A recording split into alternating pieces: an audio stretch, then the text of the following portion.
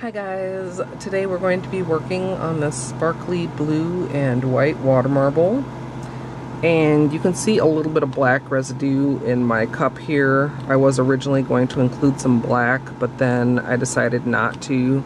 Decided to just stick with the white and the clear.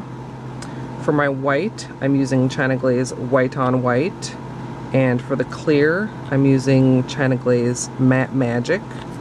As you can see, I'm doing 2 drops of that for every 1 drop of the white, and that's just to kind of create slightly thicker rings so that I can have more of my very beautiful base color shining through. I'm gonna draw from the center out toward the sides, and if you'd like a better look at this base color, which is e.l.f. skinny jeans topped with Revlon Holographic Pearls, I did do a polish in motion, so I'll include a link to that in the information box. Once you have this part done, I'm gonna do a couple strokes kind of back in toward the center, but I'm really going for more of a random design, so I'm also going to draw in kind of a couple wavy, swirly strokes to just kind of mix up the design and make sure that all my nails are getting a different pattern on them.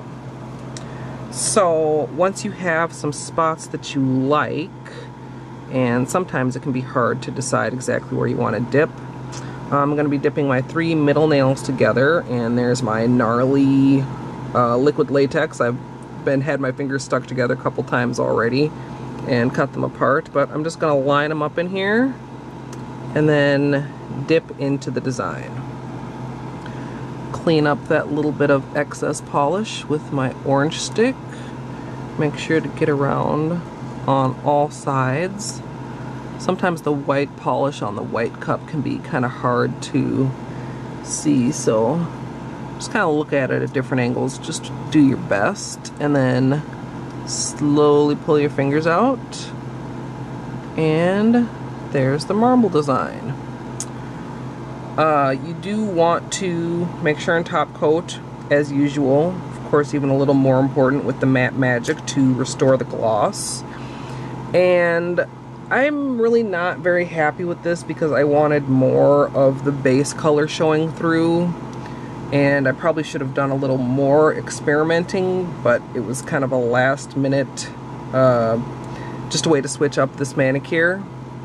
So some of you might really like it, and that's why I post pretty much everything that I do, because my taste is not everyone's taste and I don't expect it to be. So let me know if you like this, if you dislike it, or if you're just kind of meh, indifferent, down below in the comments.